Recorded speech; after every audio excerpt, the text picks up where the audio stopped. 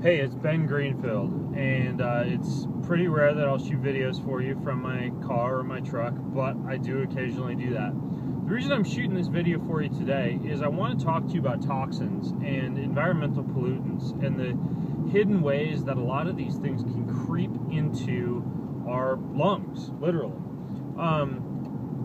And the reason this is important is because when you're getting exposure to a lot of these things, such as pollutants and what are called fake estrogens, phytoestrogens, xenoestrogens, the stuff you're going to smell in perfumes and cleaners and things of that nature, they basically toxify your liver and make you fat.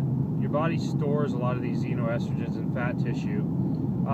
They mimic a lot of the effects of hormones in the human body and result in both men and women things like excessive weight gain, in men, man boobs, a lot of times just feelings of mental fuzziness and what we associate with living a toxic lifestyle. So here's what I want to get into in terms of the nitty-gritty of this stuff.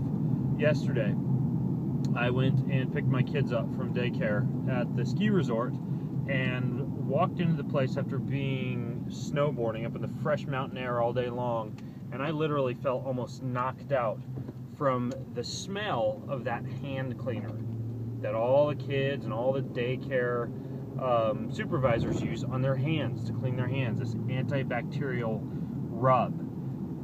And it was overpowering. I thought, wow, my kids are just playing in here all day long, and it literally smells like they're swimming in chemicals.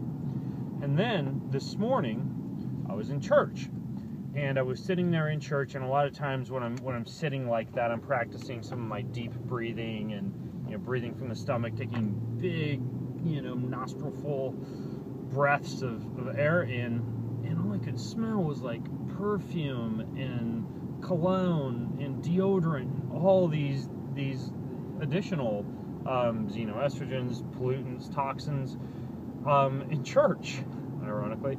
And then I just now got a haircut. Doesn't look nice. And while I was sitting in there in a haircut, again, all you could smell was the health products and the hair products and all that stuff. So what this comes down to is that we're surrounded by this stuff. And don't get me wrong, I'm not going to live in a bubble and never take my kids to daycare and not ever go to church or be in big gatherings of people where people smell pretty, or never get a haircut. God forbid. That would look a little funky. But you do need to mitigate the damage where you can mitigate the damage. So what are some things that you can do? Here are 3 ideas to get you started. Number 1, when you can get fresh air exposure, get fresh air exposure. Meaning that if you have the option of working out outdoors versus working out indoors, go outdoors, get that fresh air. Always make it a point to expose yourself to fresh air on a daily basis. Even when you're working in your office, try and step outside occasionally, get fresh air into your lungs.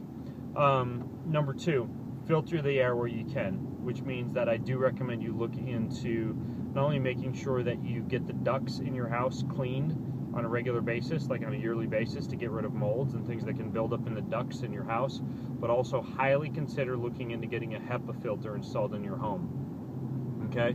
And number 3 would be take care of your liver. Detox your liver when you are in these type of situations where you're getting exposed to lots of chemicals, pollutants, perfumes, healthcare products, chemicals, things of that nature.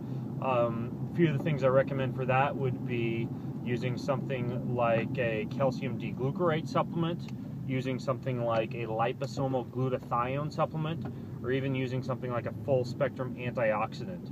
Your liver has a couple of different detoxification pathways. One's a phase 1 pathway and one's a phase 2 pathway.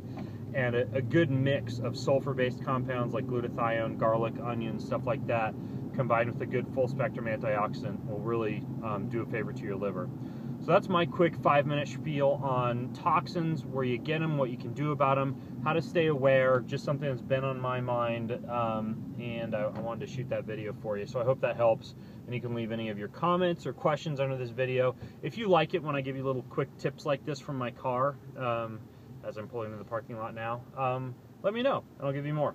All right, I'm Ben Greenfield, over and out.